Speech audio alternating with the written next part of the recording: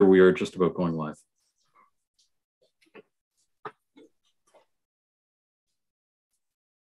I can confirm you are now live.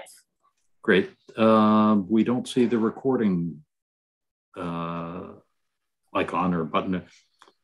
That's the one I was missing. Thank you very much. Good evening, everyone. My name is Paul Russell. I represent Lower Sackville at Halifax Regional Council. I'd like to welcome everybody to the Special Events Advisory Committee for Thursday, March 9th, 2022. It is currently 3:03 p.m. and I'd like to call this meeting to order.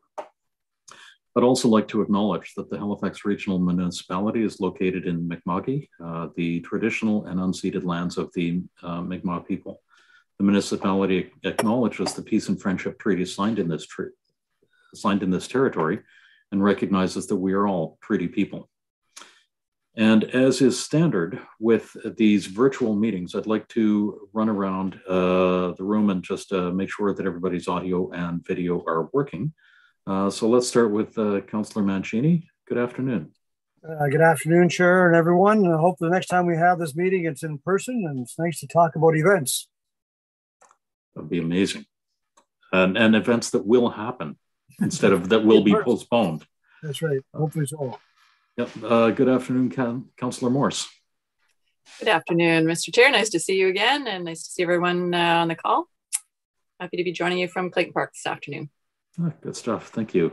And Tim Rosesko. Good afternoon. Good afternoon here in downtown Dartmouth. Good stuff. And Mark Shea. Good afternoon.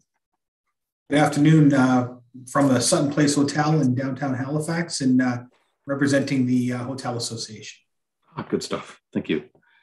And Ross Jefferson has sent his regrets. Alison Gillian. Good afternoon. Hello, it's Alison Gilliam from Halifax Partnership from our offices here in the Nova Centre. I keep adding an extra I. I'm sorry about that. No worries. Gordon Stewart, good afternoon. Good afternoon, Mr. Chair. Gordon Stewart, representing the Restaurant Association of Nova Scotia. Good stuff. Thank you. And Todd Brayman in the FBI surveillance van. Good afternoon. Not quite. Good afternoon, Mr. Chair. Todd Brayman, piping in from the Old Red Store and Historic Properties, representing Develop Nova Scotia. There you go. Thank you. Far better than the FBI surveillance van. And moving through staff, we have Elizabeth Taylor with us. Hello. Good afternoon, committee and Mr. Chair. Elizabeth Taylor, Manager, Culture and Events. Hello, and Sherry Dillman. Good afternoon. Good afternoon, Mr. Chair and committee members. Sherry Dillman, Culture and Events. Good stuff, thank you. And we have Jill McGillicuddy with us from the clerk's office. Good afternoon. Good afternoon, everyone. So at this point, I'd like to move ahead and approve or seek approval of the minutes of November 3rd, 2021. Can I have a motion to approve those minutes, please? Gordon Stewart, are you moving those minutes? Yes, sir. Good stuff, thank you. And Councillor Morse, was that you seconding it? Yes, thank you. Beautiful, thank you. Are there any errors or, so the motion on the floor, Gordon, if you wouldn't mind reading it, if you have the Zoom chat open, it has been pasted there. That the Special Events Advisory Committee approved the 2022 meeting schedule as presented. Thank you very much, Gordon. So that motion is on the floor. Are there any errors or omissions? Just one quick question. I saw the dates there for the schedule. No, that was, yes, you're right. Yeah, we're talking minutes, aren't we? We are talking minutes. Yeah. Thank you, Councillor Mancini. I'm sorry, Gordon, that was a different motion that the correct motion has now been pasted into the chat. If you wouldn't mind me reading the second motion. That the minutes of the November 3rd, 2021 be approved as circulated. Thank you. And again, thank you, Councillor Mancini, for that. So hearing no errors or omissions for those minutes, all in favor of the minutes of November 3rd, 2021, please signify by saying aye. Aye. Aye. All those say nay. Great, those minutes pass. The next item on the agenda is the approval of the agenda and the order of business. And over to the clerk's office, do we have any changes this afternoon? There are no changes from the municipal clerk's office. Great, thank you very much, Jill. Can I have a motion to approve the order of business as presented, please? So moved. Thank you, Councillor Mancini. Do we have a seconder? I'd be happy to second. Thank you very much, Todd, for seconding that. Does council have any requests for changes? Seeing none, all in favor of the order of business as presented, please signify by saying aye. Aye. Aye. All opposed, say nay. Great, thank you very much. We don't have any business, or is there any business arising out of the minutes?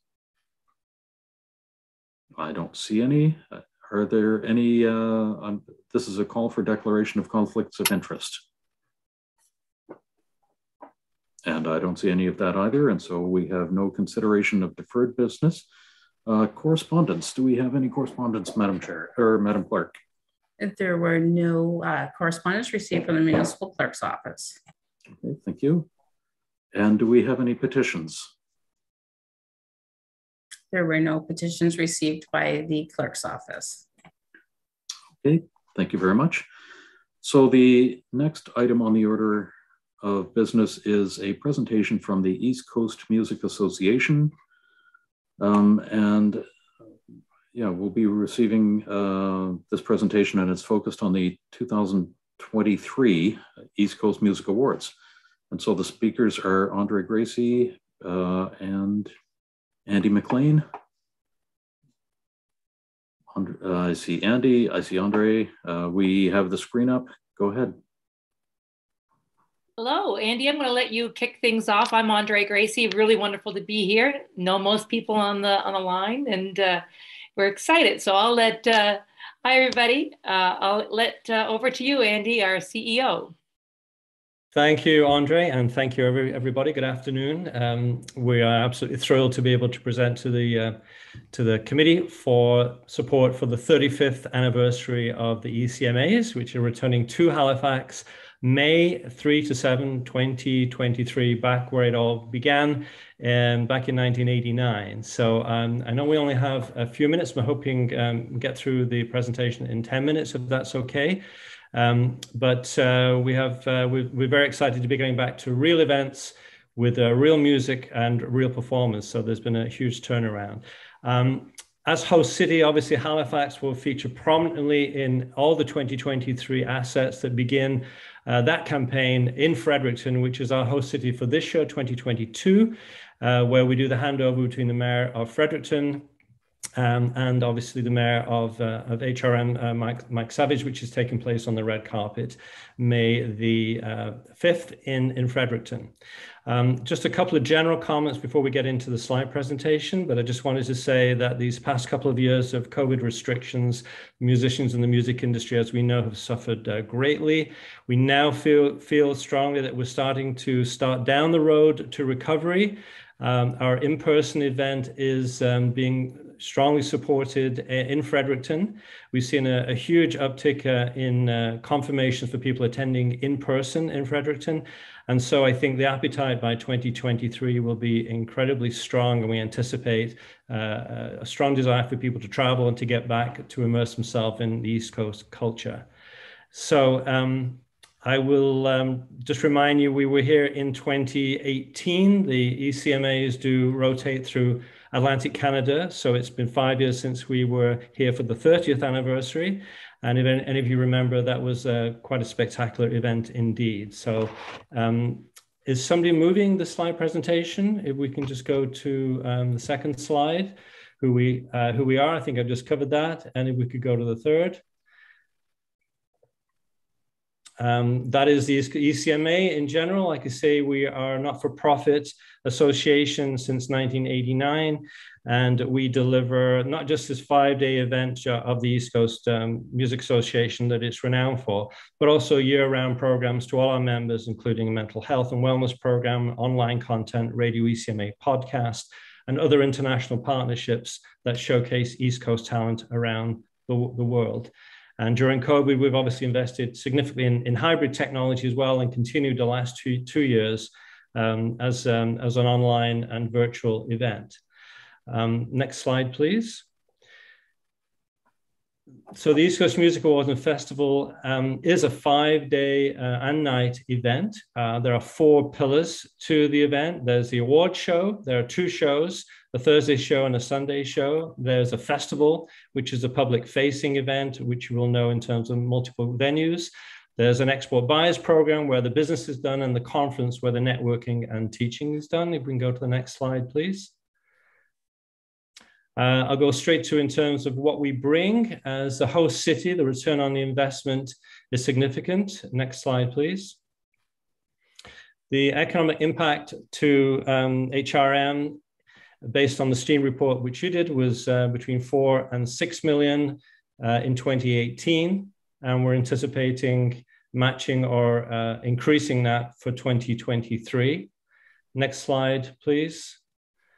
That is the details of the STEAM report that was generated in 2018, which goes through the amount of total province of export impact that was generated, as well as that within Halifax and HRM itself. So I don't need to go through those details. You can see them. If we go to the next slide. So we'll go to our projections for 2022 and 23. I just want to give you 2022 as an idea of where we're headed in 23. So the next slide, please. We are in New Brunswick this year, May 4th to 8th. It is our first in-person meeting for 2 years for ECMA, and the advance ticket sales and response are absolutely huge. It's certainly turned around significantly in the last 4 to 5 weeks. So this is kind of the scope of the event: 55 events, 12 venues, 14,000 attendees, 450 performing artists, which would translate to about 150 bands, a big international as well as national presence, the use of volunteers. And also we will be working closely with our new broadcast partner, which is Rogers, who will be on board for 2023 as well. So let's just go to the next slide, which I'm sure you're all keen to focus on. This is Halifax 2023. We're looking at bringing in a total of about 60 events over 5 days, engaging with 14 venues in the downtown and across in Dartmouth as well. Approximately 18,000 people coming in. A substantial amount of that would be non-residents. Our East Coast artists, about 500 performing artists, which would translate to 200 bands. Music industry delegates coming again from all across Canada, the US, and around the world. Significant use of volunteers as well for community engagement, and our host hotel, which is the Halifax Marriott Harbourfront. The total room nights at the moment are 2,750 is what we're looking at. If we can go to the next slide. Our key objectives obviously are to celebrate the 35th anniversary of the ECMAs, to grow national, regional, and international audiences that can come and see what happens in Nova Scotia and within Halifax, and to provide infrastructure as we engage with the community with various mentorship programs and training programs, the new business opportunities that are generated. The diversity of our program continues to expand in terms of the genres that we represent, and also the increased engagement with the more marginalized communities, the African Canadian community, the Indigenous community, and the Francophone members. That is something ECMA has been working on for the last 2 years and will continue to do so. Next slide, please. This is just an example of our live audience reach when we were in 2019. Gives you a sense of just what the impact we have. And the next slide, please, is the digital audience. We've become very adept in the last 2 years of reaching online. And so we produced 2 major online shows, not just an award show, but also showcasing. And all of this content is generated online and by our in-house production team as well. And we're going to continue with some of this hybrid approach. It's clearly, it works. It expands our reach for those people that just can't make it to the event. It certainly is a fantastic way of showcasing what's going on in the region and the host city where we are. So these are new skills that we've developed and honed over the last 2 years. And our in-house production team, I think, is some of the best in terms of capturing what East Coast music looks and sounds like, and we will be continuing to deliver that in parallel to the good old-fashioned putting live music in front of live fans. The next slide, please. These are our demographics, just for you to take a look at. I'm not going to go into the detail here. If there are any questions, we can come back to it, but it skews 24 to 44, a little bit higher female. Next one, please. And so now I'm just going to talk quickly about the 4 pillars, and Andre, you can help me out here when we get to the red carpet and the award show. The next slide. The awards show, we actually have 2 shows, but then the biggest one that probably you remember from 2018 at the Scotia Bank Center was the 30th anniversary. It is where we give out, it's an arena-sized show. There'll probably be 5,000 people in attendance in Halifax. We give out 12 awards. There's a special induction to the Canadian Songwriters Hall of Fame. And it is the time when the tables are laid out. It looks beautiful for the cameras. It's a chance for the whole industry to really shine. And we have an incredible red carpet as well, which I know maybe, Andre, you could just give us a few highlights of what that looks like. For sure. I guess one of the big things with this too is the national sponsorship with Rogers, that we look right now at taking it into Halifax. They've just come on this year in Fredericton, and they've got big plans. We already are getting some national exposure on City TV and breakfast television in Toronto. So they want to take this to another level. Obviously, maybe starting something up in Rogers Square, which makes a lot of sense, bringing us over to the Scotiabank Centre. Our red carpet is a little different than the Junos or the MMBAs, in the fact that we have a really interactive, if you were there the last time, it was a crazy red carpet with probably about 50 interactive activations and sponsors showcasing their products and just setting the tone for a really great festive time in Halifax. And then we go over to the, as Andy said. If I can interrupt for just a minute, you have 1 minute left. Okay, well then, Andy, okay, I'll let you carry on. We'll crack on. Okay, next slide, please. And the festival, that's the public-facing one, where obviously music fans get to go to as many clubs around Halifax and Dartmouth as possible. Next slide, please. We'll keep going. These are just some of the things that we'll be showcasing. If we can just keep going then, with 1 minute to go, this is the business side of it. This is how many delegates come in and how much business we generate. Next slide. In terms of what we will be doing, working closely with the community, developing a local engagement committee, and all the things that we create and also remain afterwards as a legacy. And let's get to the important slide. Community engagement is there too, working with, again, our Indigenous community and Francophone African Canadian community. And one more slide, please. How we will evaluate it, obviously the number of people attending and the audience that we will be generating, and the export buyers revenue, and obviously how the impact it has on the HRM and the whole region. And finally, one more, financial support. We are asking for a contribution of 300,000, which would match the provincial support, and our federal contribution is 250. We have an operating budget of just over 1.6.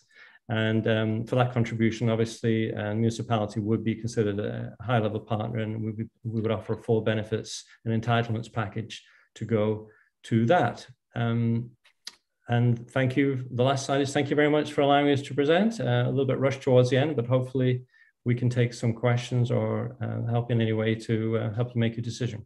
I believe Tony has absolutely, and yeah. if I may. So I would ask anybody in the committee, if you are interested in asking a question, please indicate that in the chat, and then we'll just move through. Go ahead, Councillor Mancini.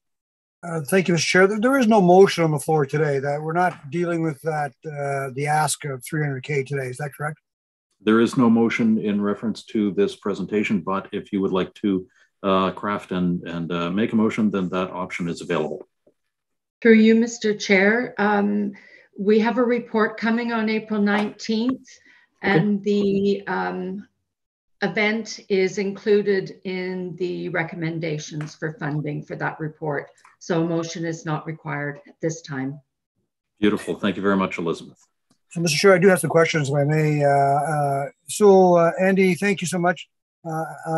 Andre, it's always good to see you. I hope you're well. Nice to see you. Look what I dug out of my closet, my 2007 It looks good. organizing committee sweater. I chaired the sponsorship committee. I remember. I was here. And, I think, Andy, you mentioned it's been tough on musicians, and it's been tough on restaurants. It's been tough on hotels. It's been tough on our pubs. It's been tough on our people. And having an event like this, I wish it was this year that we were doing it, but because we need it, right? We need it for the businesses. We need it for the community. We need it for our mental health and music and Atlantic Canada and the Maritimes. It's all connected. So I'm a big fan of this event. Really glad to see that Rogers is back in. I mean, I do remember the days of the award show being broadcasted across the country, and it was such a coup for the cities that were hosting it to be able to say, here live from Halifax. So I'm glad that's, I'm interested to see what Rogers is actually going to do. Andy, you alluded to the diversity, and really glad to see that in the diversity of the artists. I have a few questions. I'll just read the questions off and you guys can answer them. Are we doing anything with regard to the audience and attracting our many newcomers to our municipality? Maybe getting involved with ice hands or something of that sort. And look, we're going to have a lot more newcomers. We know what's going on around the world, and there'll be many new people. So it'd be nice to see if we can do anything to attract those from an audience point of view. If you could share with a little bit what Rogers is going to do. The 35th anniversary, the red carpet, Andre, are there any plans for some special artists to come back, and some artists that probably have made it so big that they don't show up here anymore? I mean, we've got some amazing talent that's come out of the Maritimes that are really huge global artists. Is there any plans of bringing them back? And they would have been on those stages many years ago. And you talked about the Dartmouth clubs, Andy. I know that Tim and I are interested in hearing about that. How many of those clubs are, we have many great pubs and other places too where we could have some talents, songwriter circles, whatever. And that was, I think, my question. And happy to see that report, Elizabeth, when it comes back. So once again, excited to hear about it. So those are my questions. Yeah, I just wanted to say about the Rogers. Andy and I are very excited about the Rogers deal that has come through this year, and they are looking to be a long-term partner, and it is going to bring the ECMAs back coast to coast to coast. We're looking at Rogers TV, where they just acquired Shaw, and Seaside in Cape Breton. So there is going to be so much more exposure for the city, the region, and for our artists in that relationship. As well, as I mentioned, they also have Omni, which is their multicultural station. Shaw has a multicultural station, which will be featuring our artists. They want us to be profiled on City TV. And so there's going to be lots of exposure in the GTA. Again, so this is like great for the city, great for our artists. And so we're really, and they are very engaged. So that's really good from that perspective. Andy, maybe you want to speak to that?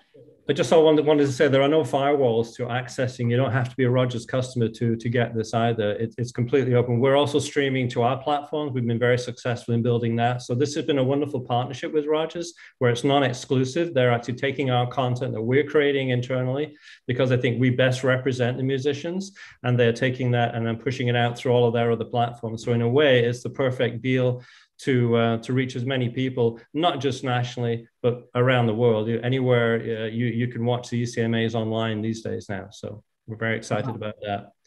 And you asked about some of the legacy acts. Well, certainly we do have this partnership with the Canadian Songwriters Hall of Fame. And we will be, they inducted Rita McNeil actually last year in Sydney. It was part of obviously the virtual show, but there will be a significant artist that will come in for the 35th anniversary. I can't really say who it is going to be right now. In 2018, Sloan did actually come back and perform, if you remember that. They got the Director's Special Achievement Award, and but it was a stellar night, and we will pull out all the stops in terms of the artists for that particular show. It sounds exciting. And the diversity question? Newcomers? Yeah, well, so we, going on 2 years ago, we started making changes at the board level, introducing 3 subcommittees from African Canadians, for the Indigenous community, and for the Francophone community, actually appointing chairs from that community to be on the subcommittee, and then to start the outreach, because we are a submission-based organization, so you need to kind of apply. And we've been doing outreach, and more outreach through the community, through the co-chairs. And I'm so excited this year that we are able to have the largest number of more diverse communities represented, not just in the showcasing artists, but also at the core of the business that we create, which is our export program. And so there are 40 acts that are part of the export program, where we bring in curated buyers. They come in, they watch the artist during closed daytime sessions, and they do the business, and they generate a significant amount of business for that. And so there is more representation and more diversity, more inclusion than we've ever had before. And also right up to the board level, you'll see that we also have a VP. Delvina Bernard is our VP of EDI. Andy, last question. Sorry. Just I noticed that Gordon had a question after on export ready artists. Andy, but sorry, Tony, finish up with the last question I had was with regard to venues in Dartmouth, on the Dartmouth side. What venues we're looking at? Well, I can speak to that a little bit, Andy. We have a partnership with New Scotland, and they provide our merch, our volunteer t-shirts, and Scott has been really excited about this coming to Halifax next year. So he wants to program, they're actually building, I think you probably know that, a space in their venue. But we will certainly have Dartmouth representation on our LEC and take advisement on that, Andy. Yeah, the LEC, the Local Engagement Committee, and the structure we have for ECMA now is we pull together some key stakeholders in the host city, and it worked so great in 2018. And I think the co-chairs were Matt Hebb and Candice Thomas, who did a fantastic job. And so in terms of making sure we get the right connections and that we can make the right introductions and get everything correct in terms of what we want to do, those people I think will start to advise us in terms of which venues we should be looking at. And it's really not too early to start scouting all of those venues. Clearly, they've had a really rough time, and they're just starting to come back online with COVID. But that'll be part of our process as we start to build out on 2023. If I can just put it, I know my time's up, but a word in consideration for obviously our various pubs in Dartmouth, but the Alderley Landing. And so it'll be great to see a songwriter circle or something in that event. I mean, there's not only the theater aspect of the building, other parts of the building too. So anyhow, thank you all. Really appreciate it. Truly excited for this. Fantastic. Thank you, Tony. Thank you very much, Councillor Mancini. Gordon, you had a question? Just following up on the one that's export ready. Just can you talk a little bit about an export ready entertainer? What does that look like from our point of view? From your point of view, it means they're already touring nationally, and they've already probably even done one tour outside of the country. But these are artists that are on their way up to the level where, in a musician's career, there are certain kind of crossroads where opportunity knocks, basically. And that's what happens at ECMA. So it's making sure that when we bring in, say, a buyer from a big festival in Denmark, they come in, the artists that they're seeing are at the level in their career where if she wants to book them for that festival and book them subsequently after that, they are ready to take advantage of that. So artists that traditionally have, more support in terms of the back end as well, with a manager or an agent or a publisher, where the infrastructure is there on their business side. And if they don't have that, we certainly try and provide much of that too. But it's really kind of those level artists that are showing that they've got themselves to this particular level here, and how to take it to the next one with the new opportunities that we're creating on site during the ECMAs. Great, thank you. Thank you very much. Mark, you had a question? Yeah, I'm just curious. I noticed during the presentation that a host hotel was already selected. I'm curious to know if there's opportunities for other properties And also a little curious to hear a little bit more about Rogers Square and what the plan is there. That sounds quite interesting. Certainly, I can talk to the hotel. Maybe Andre can do Rogers Square, but we have a relationship with the Marriott. We obviously they were the host hotel back in 2018. It doesn't mean they're the only hotel. It just means that much of the daytime kind of registration or central areas where people come will take place there. But the number of people that will be coming in there will be having room blocks at a significant number of other hotels that we'll be working on. It's similar to the Fredericton situation now. We have the Delta, we have the Crown Plaza, we have the Hilton Garden Inn. Those are the kind of the 3 downtown hotels. So we'll be expanding into more relationships and taking blocks at other hotels as we have in previous years. Yeah, and a lot of times, Mark, they'll look for, artists will also look for, less expensive accommodations, those that, are coming as a delegate or, maybe a no-case artist or whatever. So they're coming and they maybe want to look for other options, motels in the area or maybe in the Dartmouth side. So it does spread out for sure beyond our host hotels. And how do they sign up for that? And this may be a silly question. I'm just curious. Is it a proposal that would be sent out? Just so I can share with the committee, I guess, if that's okay. So I think for our delegates, we, Andy, you can correct me if I'm wrong, but our operations team, we negotiate with those downtown properties that we will accommodate our delegate base, our export buyers, our sponsors, our artists, our nominees, and so on.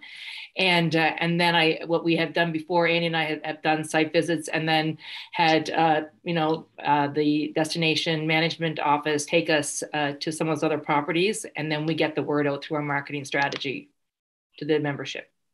Yeah. Okay. Thank you very much. Councillor Mancini. And just a reminder to everybody, if you are interested in asking a question, making a comment, whatever, please enter that in the Zoom chat.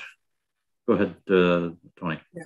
Thanks, Mr. Chair. I started off, Andy started off about how hard it's been on musicians and, the stories I heard throughout the pandemic, musicians, well-known musicians, selling their gear, having to sell their gear. I mean, and well-known artists. And I heard that story over and over again. And so it's just, and again, the hotels, the bars, the restaurants, and so on. It's been so hard. And so after Fredericton is done this year, are there events leading up to it or even small events to get the momentum going? And so it does two things. It generates that interest and, interest for tickets and involvement, but an opportunity for many artists that just need a gig. Are there things like that and even smaller venues throughout the municipality? We don't have anything planned just like that right now, but it's a great idea. I know that Fredericton is certainly encouraging all venues, restaurants to actually hire and book musicians that are not ECMA artists. Obviously, not everybody that's coming to the ECMA can play. So I think that's a really great idea. I think they're providing actually, some funding to be able to pay those artists. But we start the whole outreach in the fall, and we do the submission process, and we're pushing all of that for ECMA. And we'll do various kind of promotional aspects to get people going.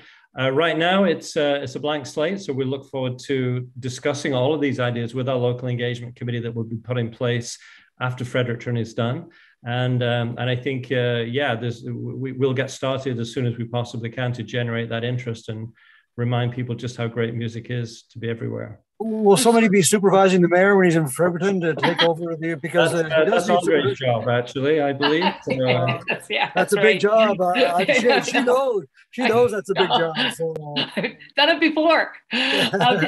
Just on Mark's point about Rogers Square, I didn't answer that part. So Mark, with Rogers being on as a major sponsor, they got very excited about that property, and they are the sponsor of the red carpet and the award show this year, and they're hoping to extend that. But I think that it's going to be an area that will be wonderful for the general public as well to be engaged. We always try to have a free event so that that everybody, that it's, ECMAs are accessible to all walks of life. And I see that maybe that's the kickoff to the red carpet, or it might be like a tailgate party sort of thing afterwards. And maybe having the show on the digital screens there. But our marketing manager is already very excited and kind of brainstorming with the team on how we can make that a very cool event. Yeah, that sounds great. Thank you. Okay, super. Thank you very much, everybody. And thank you, Andre and Andy, for joining us this afternoon with your presentation and providing the information. It looks phenomenal. I wish you the very best this year, and especially when you come to Halifax next year. It's going to be really fun and so great to see everybody. Thank you so much. We can't wait. Thank you. Thank you. Yeah. And Alison pointed out that there may be an opportunity to connect with the NAG games in 2023 as well. That would be an interesting connection. I think so, yeah. Great idea. Yep. So back to the agenda, the next items are information items brought forward is none. And then there is the Special Events Advisory Committee 2022 proposed meeting schedule. This has been circulated. There was one amendment that I don't know of. Jill, would you be able to speak to this? I think there was an updated version to it. Sure. There was an updated version of the report that went out on Friday. It simply was a typo. Instead of 2022 after each of the dates, it was presented as 2021. So that was corrected. So if you have any additional questions about dates, I'm certainly ready to answer them. FCM dates were not in that list that was handed out. So is there any conflict with FCM next year?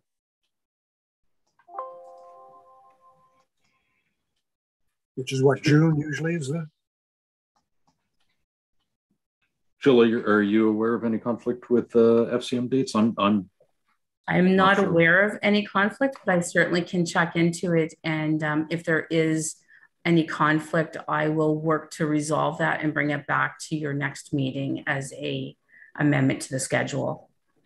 That's good. Thank you. Since nobody else has spoken to it, I'm going to. There is one conflict that I pointed out to, or that I noticed earlier, and that is the December 14th meeting. Given the time of that meeting, it conflicts with the Audit and Finance Standing Committee in 2022. Because Audit and Finance normally happens in the third week of the month. So that would be December 31st, too close to Christmas. So it was pushed back to the 14th. So I'm not sure if we would entertain a different day or a different time, but I'm wondering if we would entertain a different something.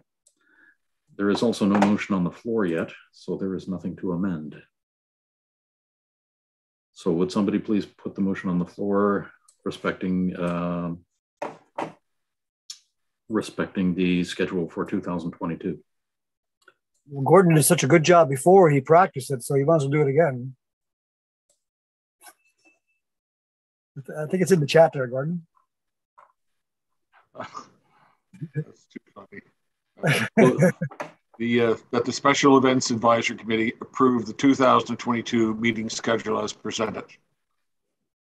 Thank you very much, Gordon. Do we have a seconder for that? Gordon, that was awesome. Yeah. Do we have a seconder for? Thank you, Councillor Morse, for seconding that. So we do have the conflict on December 14th. We can proceed as is and resolve that conflict later, if that's okay. Okay.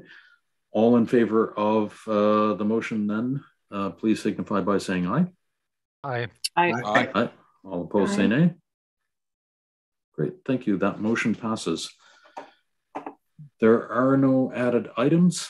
We now have a date of the next meeting. With that passing, the date of the next meeting is August 13th, 2022. And so with that, can I please have a motion to adjourn? Excuse me. Oh, go ahead, Elizabeth. The next meeting is April 19th, 2022 with the funding report. We have the next meeting on this schedule is April 13th. Sorry, I think I was just caught off guard when you said August, so I wanted to clarify that. Sherry, is it April 13th and 19th? Yes, it would be Tuesday, April 13th. It's April 13th. Yeah, yeah. Apologies, yes, April 13th. That's good. Okay, so that would be Wednesday, April 13th. Yes, Wednesday, April 13th. Super. And are we at morning time, Mr. Chair? Or are we back to like we used to meet at 9 o'clock. So the schedule, indicates that they begin at 9:30 in the morning. I didn't catch that. Okay, we used to begin at 9 o'clock, and I didn't catch that it had been changed to 9:30. Yeah, we had some discussion about that, giving people time to travel. So then this will be in person, I suspect. Probably. These are all after the restrictions are lifted and the emergency measures have been dropped. So the likelihood of it being in person is pretty high. Okay. Okay.